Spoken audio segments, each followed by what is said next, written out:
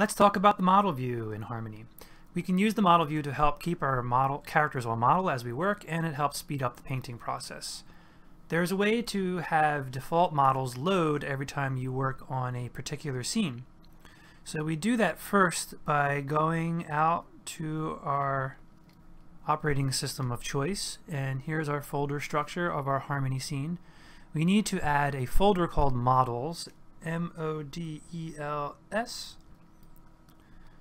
and go into that folder, and I have some Toon Boom vector graphic images, TVGs, that are ready. I can just copy and paste them in there. So now when I step back into Harmony, I can go to my menu icon in the model view and go down to load default models, and there they are. There's just the prop of the umbrella. And if we use these two icons right here with a left and right button, we can cycle through the models that are loaded in that models folder we just created. So what do we do with this? So there's a couple of things we can do with our model view. We can use the selection tool over here, which again operates very similar to or exactly like our selection tool.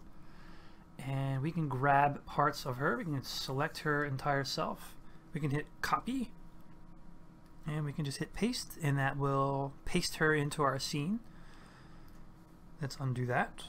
We can use the cutter tool over here to just select a chunk, like her head for example, and we can just paste that if that's all we needed.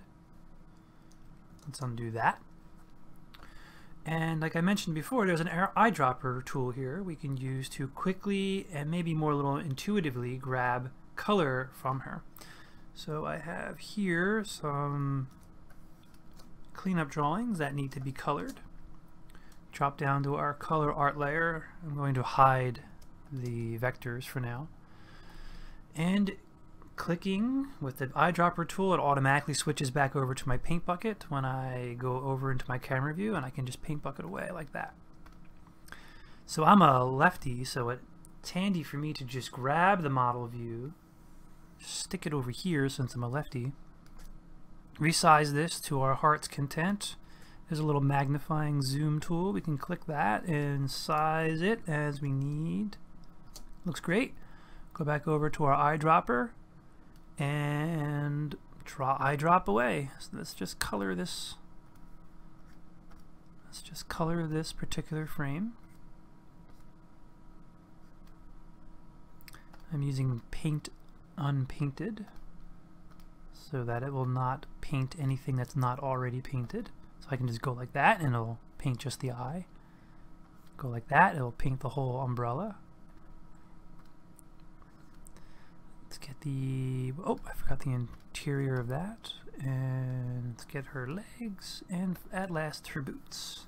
Oh, let's not forget her eye whites. There we go.